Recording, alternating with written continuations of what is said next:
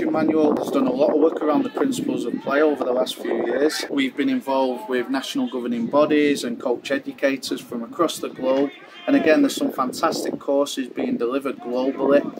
However, we feel that the principles of play sometimes are not being covered in enough depth. So there's so much information out there now. It's important that coaches and players have the sort of fundamental understanding of why we are doing the things that we are doing. So the coaching manual has made a conscious decision to sort of provide information and knowledge and content on the principles of the game, because once coaches understand these principles, they can then tweak that to whatever system, playing style, formation that they wish. So it's important. Step one is we understand the principles of the game and why the game is played in a certain way, and how players and teams and units can meet those principles.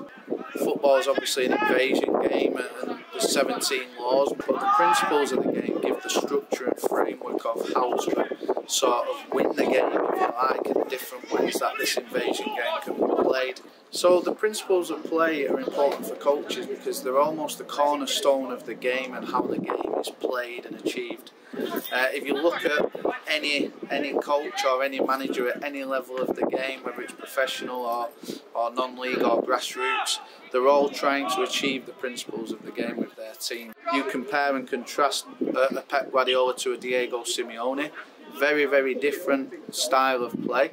But again, Diego Simeone's teams are still trying to address and meet the principles of play in order to win the game, score goals and prevent the opposition from scoring.